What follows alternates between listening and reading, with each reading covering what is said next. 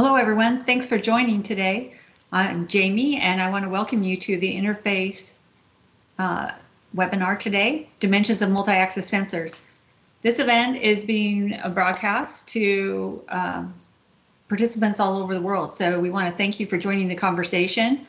And today we have a few of our experts on hand to address some of the questions that we get about a growing technology and some of the use cases. So thanks again for joining.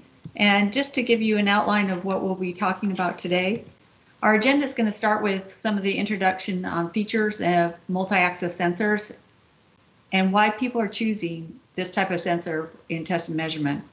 We'll go over some of the product specifications and applications and use cases, address common FAQs that we get here at Interface, and then of course give an opportunity to answer any questions that you may have. As noted, when you enter into the conference, your meeting microphone will be off. However, if you do have a question, you can unmute yourself, or you can simply use the chat feature.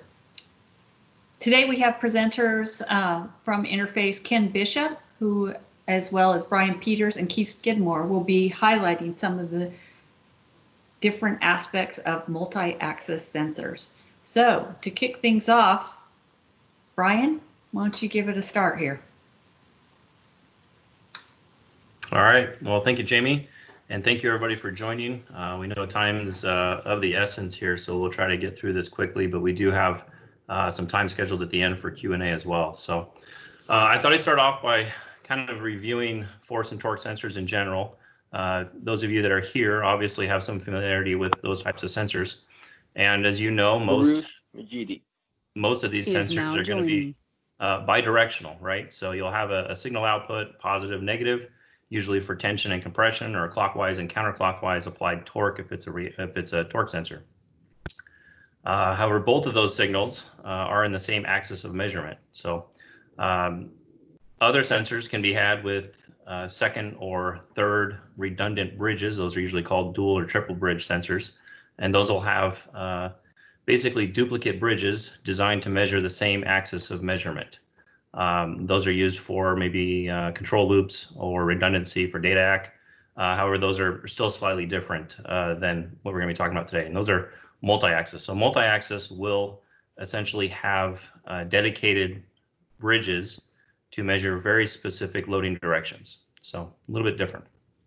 Go ahead, Jamie.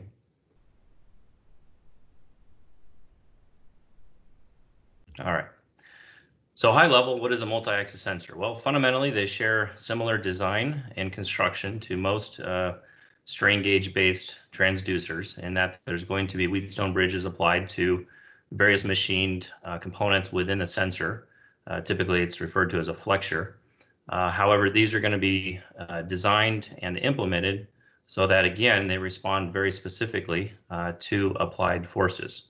And those forces could be many different directions. For example, a lot of our sensors are going to be axial torque or axial shear. Those are going to be some of our 2- and 3-axis sensors. So for axial torque, you'd be talking about the FZ along with the MZ torsional value. For axial shear, that would be an FZ with the FX and FY shear components. And then some models will handle all 6 degrees in terms of all 3 load axes as well as all 3 moment axes. They usually start life as one of 3 different configurations. You're going to see axial sensors that have additional bridges added, whether it be for torsional or for moment measurement. And as you can imagine, those are primarily going to have higher axial capacities for that particular channel. With the other ones being usually slightly lower in range. The next flavor would be a torsional load cell, where we add axial or other types of bridges, such as our 5600 there on the right. Again, you can understand that you might have a little bit lower tension capability, for example, from that sensor. In fact, in that case, we've highlighted there that that's a compression only. So that's something else to note, is that sometimes you end up with a situation where they're not fully bidirectional for the additional bridges. But the last type are going to be dedicated multi-axis designs. So these sensors start life with the intent of being a multi-axis, and you're going to find usually more balanced capacities for the different bridges. And then from there, you're going to have either discrete outputs for each axis, or you might have a situation which is common for 6-axis sensors, where you have various signals coming out, but they're not already, how do I put this? They're not discrete for the actual measurement axis. So I'll explain that in a little bit more detail here. So these are a couple of our 3A 3-axis sensors. So both of these are designed to measure FZ and FX and FY shear loads in addition to that axial. You can see on the left there where we've exposed some of the machined elements. You can almost imagine that being 3 load cells attached in a string with the load pad there in the center at the end of that string. So each load cell in that 3-axis sensor, or each flexure is aligned and will be gauged such that it responds to that particular load.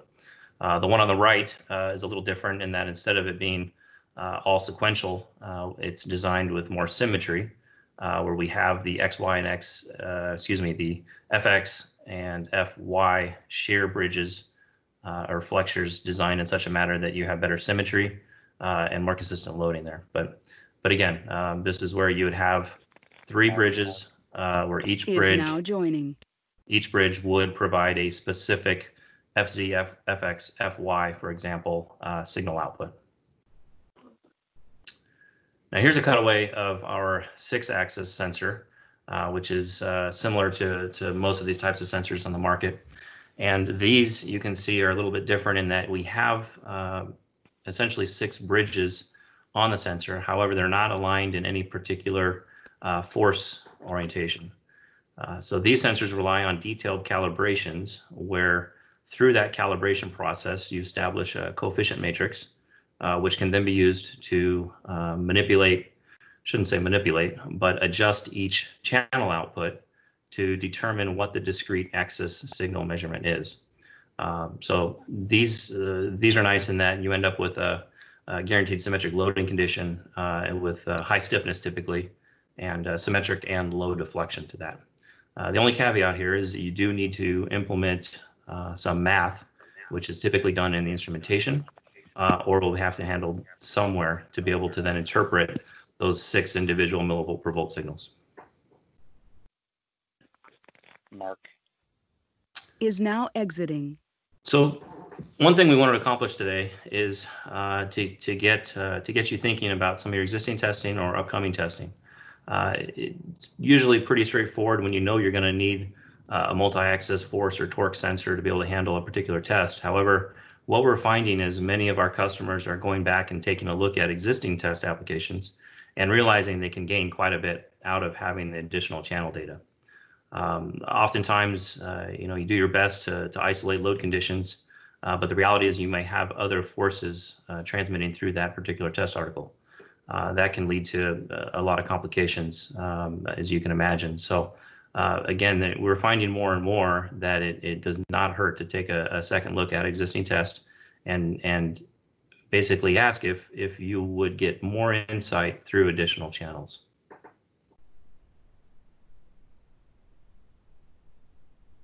Some of the advantages, you can essentially consolidate multiple sensors. Obviously, if you're using different types of sensors in a particular test article, maybe you can consolidate, save space, save mass by integrating everything into a particular sensor that has all channels built into it.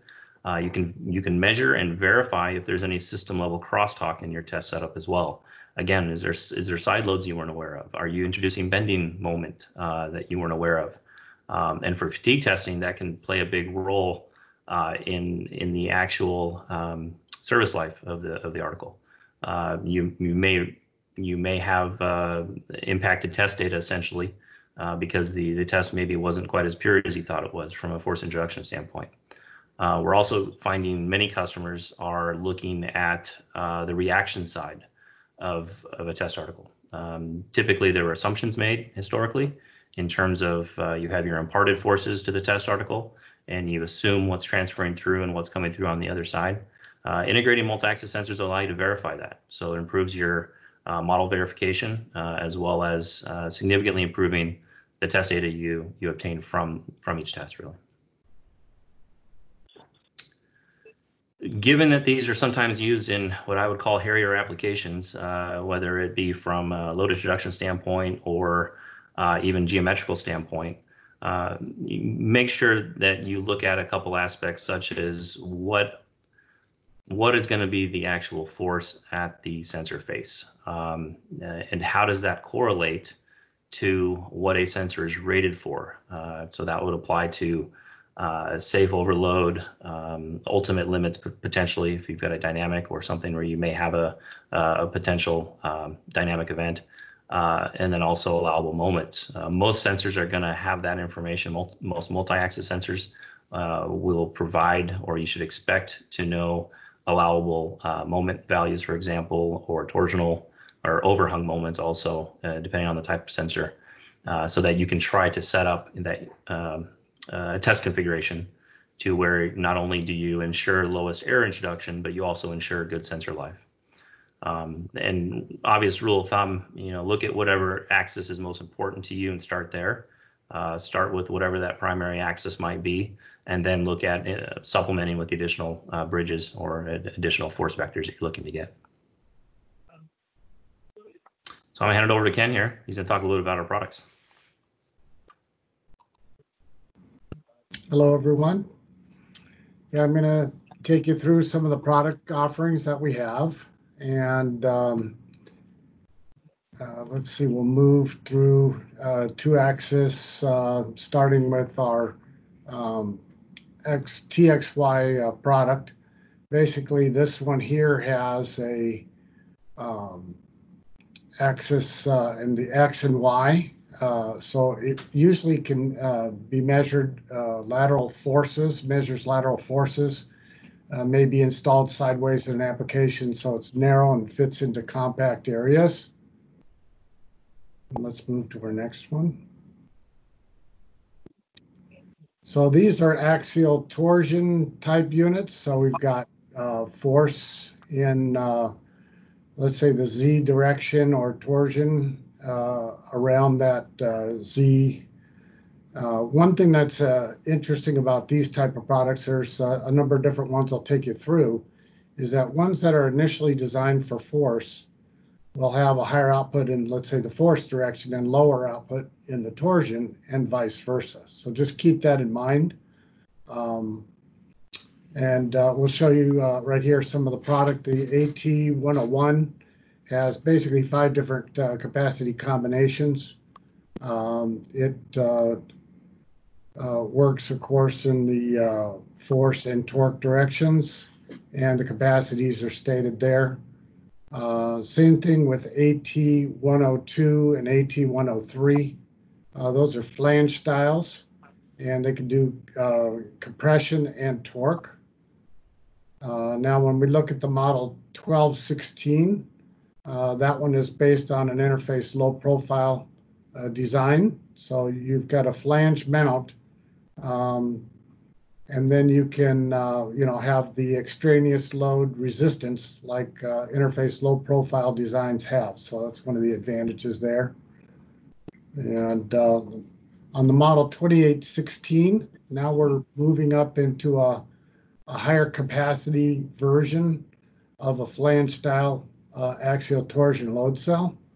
And again, based on the interface low profile design, so it has the extraneous load resistance. The model 1516 has single capacity, and it's a flange style. The model 5600 is based on a torque transducer design. So again, we'll have the higher output in the torsion direction.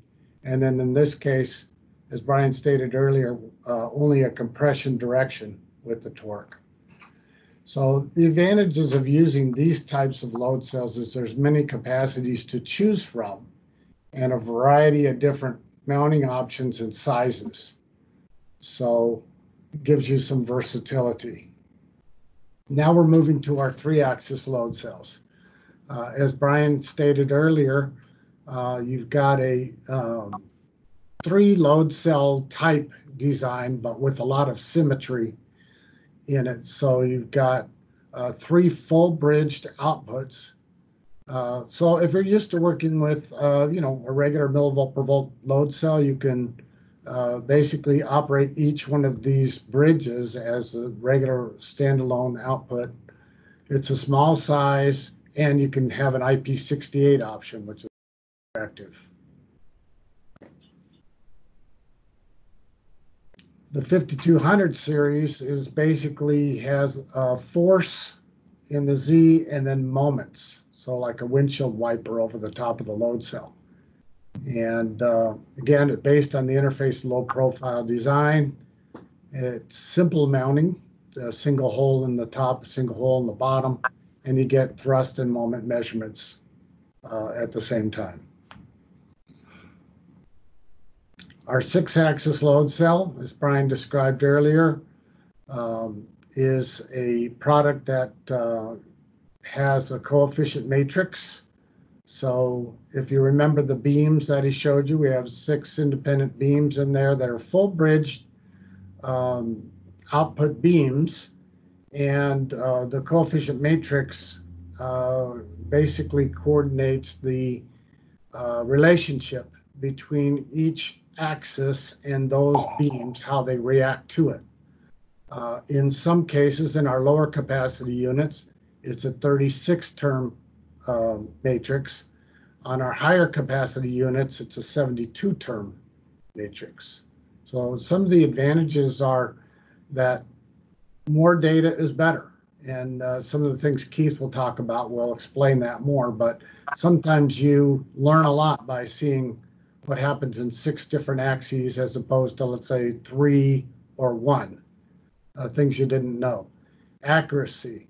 The product with the standard calibration is very good, let's say around a 1% system accuracy, but finer calibrations can be done specific to the application that you're doing, and so that can make it even more accurate. It's cost effective, and it's a very stiff product. So system solutions, we have the ability to take products like a axial torsion load cell and combine it with our SI-USB, that's a 2-channel USB interface module, and provide you with this scaled together to work right when you get it from the get-go. Our model BSC4D, same thing, it's a USB interface module. We can put that with our model 3AXX load cells and give you straight interface to your PC, giving you logging, graphing, configuration. The BX8 is our 8-channel data AC, but it works perfectly with our 6-axis load cell. And what it does is it can do the coefficient, matrix coefficient math internally. And so this makes it a very easy way to work with the 6-axis load cell. It sounds very complicated on the onset, but when you get a BX8, basically it's point and click, load the matrix, and the matrix math is already calculated internally, and then provides scaled analog outputs for you to work with to your system. And then we also have some multi-channel bridge amplifiers, just in case you want to take it and do all these calculations or inside your own data AC. Our model INF4 will give you digital outputs, and our model BSC4A can give you analog. And these are, like I say, multi-channel up to 4 channels. So why interface instrumentation?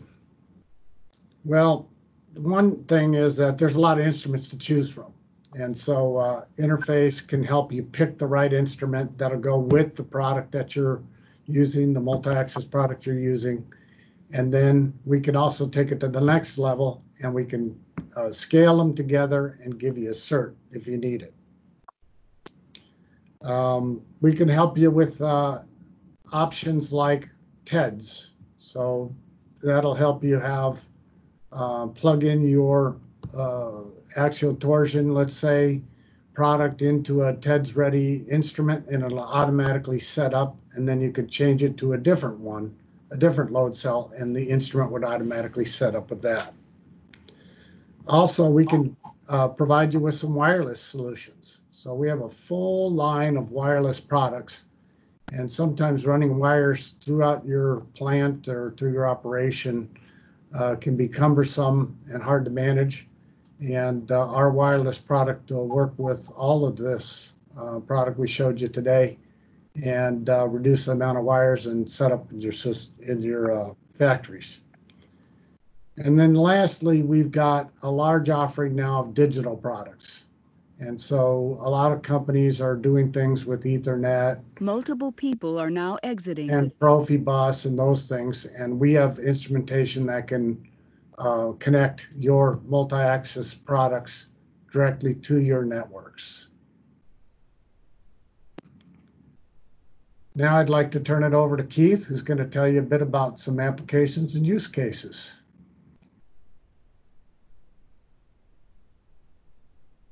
Hello, everyone. Thank you for attending. Thank you, Ken. Applications, these are just to plant a seed. You know, these are fairly basic ideas, but wind tunnel is one that comes up fairly frequently with us. There are very complicated load cells called wind tunnel balances that are used in wind tunnels. But for a basic setup, a 6-axis sensor can be useful. You can measure lift and drag and yaw and, you know, the various components in the wind tunnel with a single sensor mounted. You may potentially underneath the test article. We have a specific version that has the ability to withstand large moments, but measure relatively low forces. And that's the kind of loading condition you end up with when you have a test article in an airstream or wind stream where the sensor is down, say, fairly far below it. So you have a large lever arm. And so large moments, you don't necessarily care about those moments, but you want the load cell to survive. You don't want to size the sensor up so high that it can take the moments and then lose resolution on the axes of interest. So that's somewhat interesting. Aerospace structural and fatigue testing, and that really goes for any structural fatigue testing. You're making assumptions. You may make assumptions that the loading is purely axial. You may be right, you may be not. Our low profile load cells are very good at rejecting errors due to the eccentricity of load, but your test specimen reacts differently, certainly, if there's bending involved. And so a 6-axis or a multi-axis sensor can tell you what those loads are, and then you can either adjust a test to minimize them, or you may just take them into account. If you're doing, say, testing on multiple test articles, you'd want to make sure that the bending and the extraneous loading is the same between the tests, so you can get apples to apples comparison. And that goes when you're doing, say, computer model validation. If you're feeding data in, you're making assumptions about the end point, the constraints. If they're incorrect, then you may be feeding incorrect information back into the simulation. As you say, garbage in, garbage out. So you're trying to fine tune a model and validate it. It's good to know if some of your assumptions are correct, or if all of them are correct. Friction testing.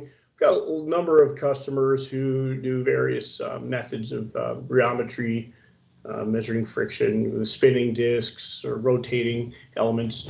A spinning disc, you could use an axial torsion load cell. If you're going to, say, press down on the surface and then slide across the surface, one of our 3-axis sensors could be used with just the FC and, say, the FX or FY. It's also useful to have the extra axes then to know if you're not oriented properly.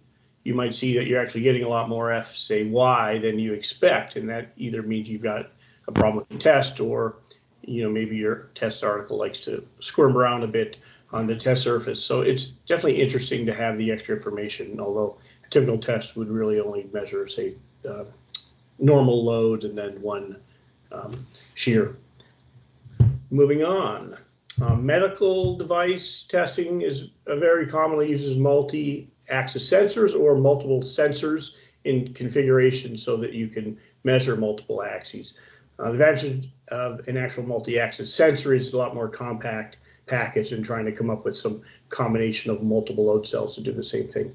you can imagine ball joint or any kind of a medical prosthetic has a relatively complex range of motions. Typically, you never just one axis of force. And so, say you're measuring the wear characteristics of a socket, you'd really want to understand what the forces are, and then be able to duplicate those in some kind of a long-term test so that you can study, say, the differences between different materials and whatnot.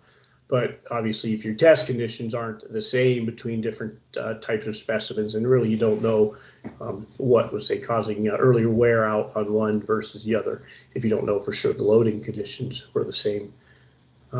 Robots, interesting application. There's lots of things being done these days with robots, robotic arms. Multi-axis sensors can go at the end of an arm and can be used to measure either weight or forces applied during an operation. They can also be used for, say, collision detection. If an arm is moving around, you'd certainly want to know if it's getting ready to impact something. Robots are very good at very precise measurement, but they're not necessarily that good at knowing where they are. So if you're trying to come into contact with a test or an item or an object, force feedback can help make sure the robot doesn't, say, move too far and come into contact if you're not expecting that. Moving on. Hydrofoil, this is an interesting application we actually did with the Navy, where they're studying the effects of a hydrofoil in a wave tank. And we had some 3-axis sensors used, and they basically measured the lift as the the boat moves through the water. It starts to rise up on the hydrofoils, and that creates, say, an FZ load or an FX load in this case. And then they also want to know how much drag, and obviously the relation between, say, speed, drag, and lift was something that was interesting to them. And these were water-resistant versions of the sensor that were actually allowed, to be submerged and survived quite well. They do have to be specially treated for that, though, so not just a standard product. Seat testing is pretty interesting. You can imagine this is a pretty basic drawing of one, but there are somewhat complicated fixtures that are used to press against a seat. But you imagine if you're trying to validate or evaluate different seat designs, it really makes a difference how the fixture interfaces with the test article, especially as the test article wears. So you imagine in this example, you can see if you were pressing right against that seat and it had that, say, feature right there in front of the fixture, as that starts to wear, you can imagine the load application point actually moves from being, say, on center to trying to create a bending moment. That can be bad for the sensors, also creates errors, also creates situations where when you test, maybe the seat fails earlier than you expected to, but it really turns out the lever arm of your force application down Joe DeVito was is now joining. Wasn't what you expected. So then the next test, maybe with a different seat back, the hinge lasts longer, but it's really because you were applying less of a lever arm and you didn't realize it because the foam, say, wore more quickly or the shape was slightly different. So very interesting to measure. And then, once you know what's going on, you can either redesign the test such that it, say, minimizes bending, or, try to make sure that the characteristics are the same when you run a different specimen to, apples to apples comparisons. Center of gravity, lots of systems, you say multiple load cells. Say if you want to measure the center of gravity Joe DeVito plane. Is now exiting. You would have a system where you might have, say, 3 or 4 load cells beneath the surface, and then you could measure the CG within that. With a single multi-axis sensor approach, you can also do something similar, but it's can be done with more complicated geometry and done in multiple axes. Moving on. This is somewhat interesting, is that you can make a plate system with multiple, either single axis load cells or multiple multi-axis load cells, and create quite a large system that can be used to measure loads, whereas you might have difficulty, say, finding a single 6-axis sensor that was large enough to survive very large reaction loads due to, say, a big platform. You can actually mount multiple 3-axis load cells at the corners and have quite a big platform. For example, you have a machine sitting on this base, say it were a robot. If you want to know if the robot arm contacts something and starts to create a tip over, you could do that, where a sensor at the very end of the arm only can tell you if the end of the arm is touching something. But if, say, the middle of the arm, right, there's no force feedback there, but a plate system like this could allow you to sense that and recognize it. Also, lots of different analysis situations where you have a reaction load, where you have a fairly, say, large footprint. Something like this can be useful.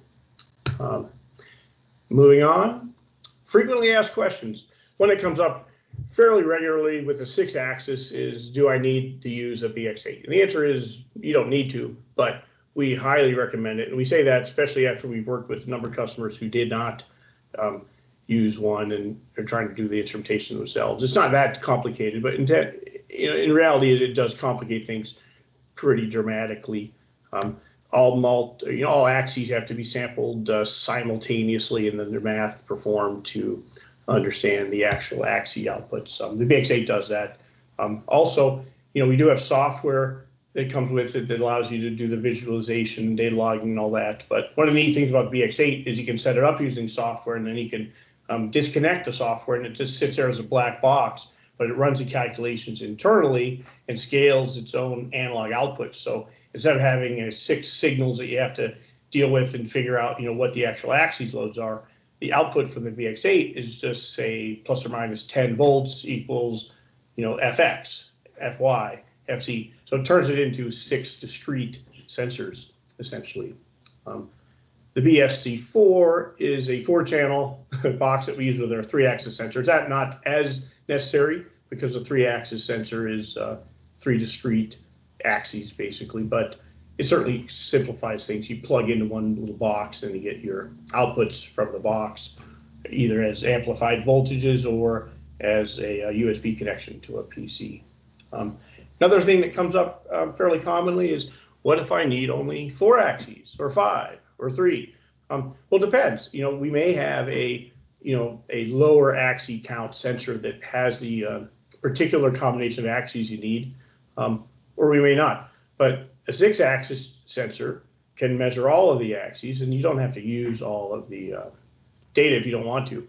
But you do always need the 6 channels, because the way they work, you can't get only 4 axes without still measuring all 6 channels of the sensor. So again, once you have the data too, you might find that you are interested in it. You assume that there's, say, nothing going on in the FY axis. Well, once you start taking measurements, you might find there's a little more there than you expected. And then either you change your test setup to eliminate it, or you just, it's there and you can use that information appropriately.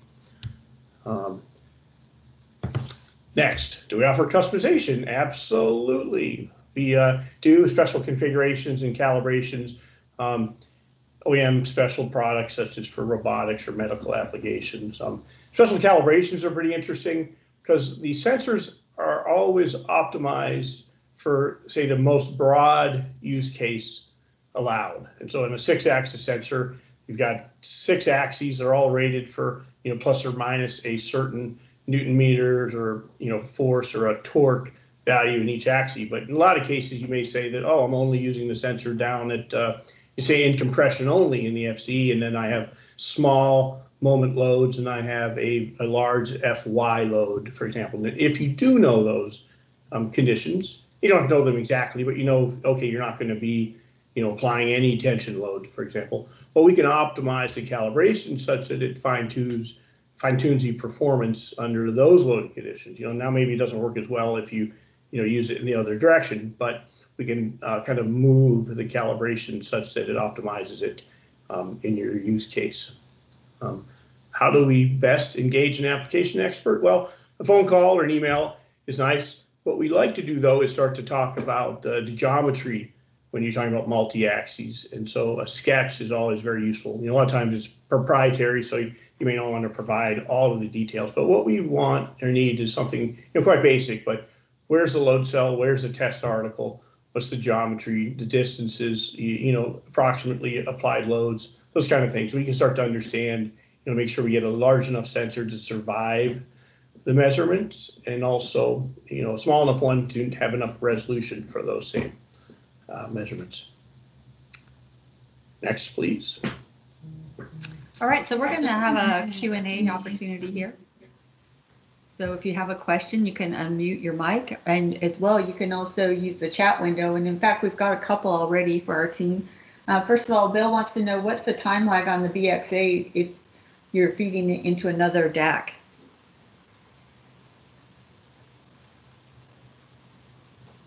Anybody got a recommendation on that? Oh, it's pretty fast. It's like 4 kilohertz, something like that. The sample rate is, say, 48,000 samples per second synchronous. When you start running the math on the coefficient matrix, so it knocks it down a bit. I think the limit is about 4 kilohertz for the bandwidth pass through once you have all 6 axes and the calculations running. I more meant the time offset. Because was it the BX8 or was it a different model that I can feed into like a SOMAT, for instance? And I was wondering, all the data coming in from accelerometers, I would want it to be as in sync as possible with the load cell results.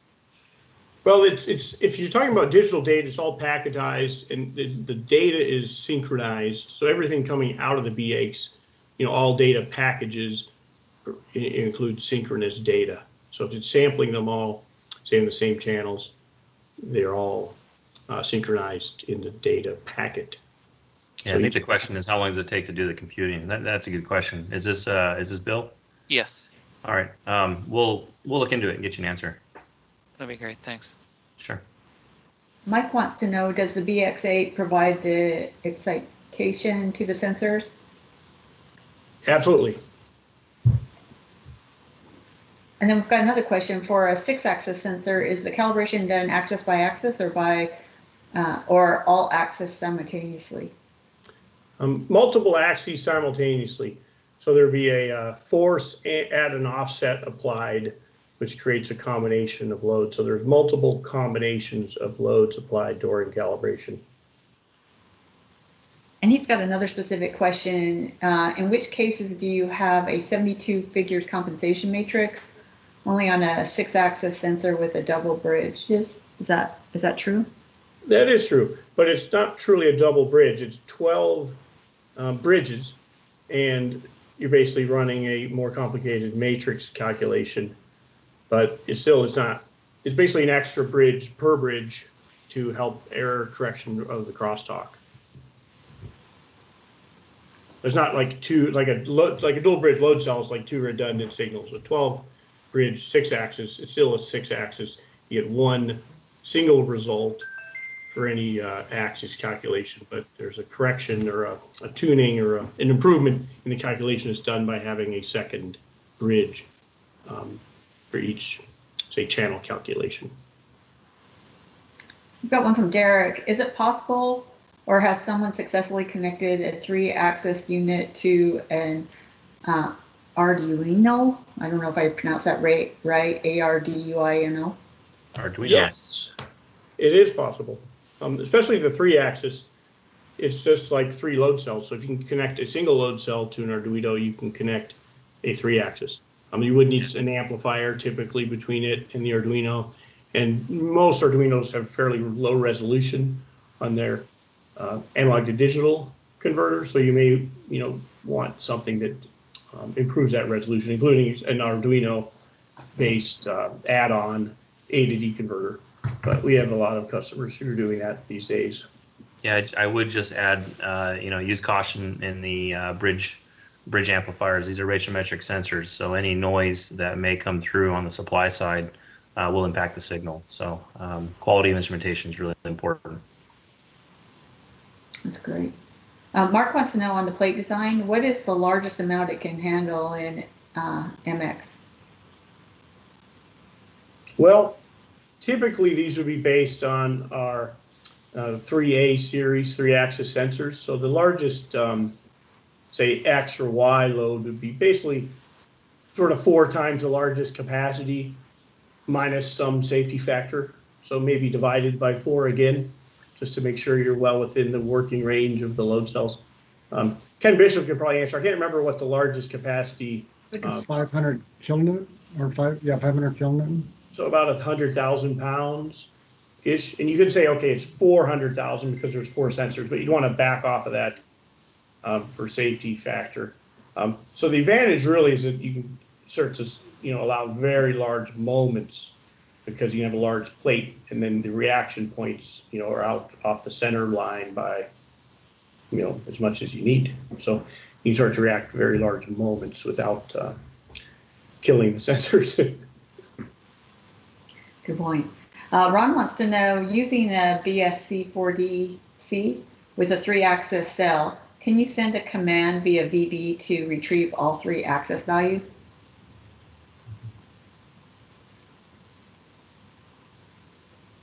For the BSC4?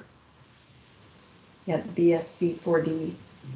No, that, I think it'll just stream the data, but you will get a single packet. But it doesn't store them until you ask for it. You can send a command that says read, and it'll send back a packet which has the 3 axes data in it, but it doesn't accumulate them until you ask for it, and then it'll send you out multiple readings. Okay. And Ron, if you need more information on that, be sure to contact our technical team. Charles wants to know, regarding application of multi-axis 6-sensor application for underwater object hitting stones, what is high-speed capability for dynamic strike applications for strain gauge load cells? Is there another kind that can do or handle high impact loads? Very good question. And as they say, the devil's in the details. But these are very stiff. All of our multi-axis sensors are quite stiff, which means they react to impacts as well as any of our sensors do. And many customers do use our, say, low-profile load cells and others in impact testing. That said, impacts can create large loading, conditions, and so you have to be careful of the survivability of the sensor, and also, there's a limit. They can only react so fast, but it's down in the millisecond range, typically. That's great.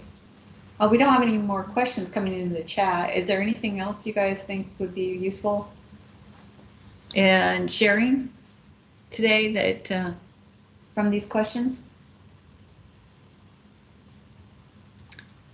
No, I just hope we shed some light to going back, taking a look at your applications, rethinking how you're doing existing testing as well, and give multi-axis a shot on future applications. The accuracy is getting very good, and there's usually a place you can find to integrate these that will really complete the test picture.